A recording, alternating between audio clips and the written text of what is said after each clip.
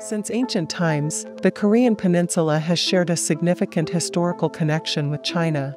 Yet, few may know that the peninsula's first dynasty, Gija Joseon, was established by a Chinese figure named Jizi or Gija. His influence, marked by the fusion of Chinese civilization with the Korean peninsula, left an indelible mark on its early history. He introduced principles of propriety and righteousness, established the first written laws, 8 prohibitions of Lelong Joseon, promoting social harmony.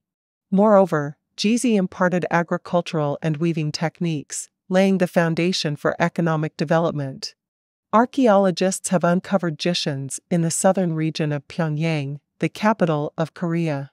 As detailed in the study of Jishans by Korean scholar Han Ba-chien, these fields were meticulously square-shaped and adhered to a pattern resembling the Chinese character 4 field depicted in the oracle bones of the Shang dynasty.